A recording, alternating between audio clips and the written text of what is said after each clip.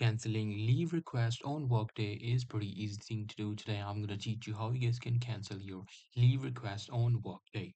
Well, the process is pretty simple. In order to do that, you just have to be, at your work day, and then simply just have to go to time off and leave section.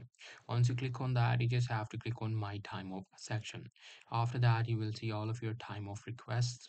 As you guys can see, these are the submitted ones. You just have to click on the ones which are submitted, and then you will see a page something like that which should show your event. You just have to click on the actions, and after clicking on actions you will see an option for business process and then cancel it. That's how you'll be able to cancel your request.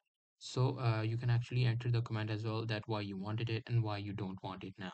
So that's pretty much it. That's how you will be able to do it. Hope you guys find this video helpful.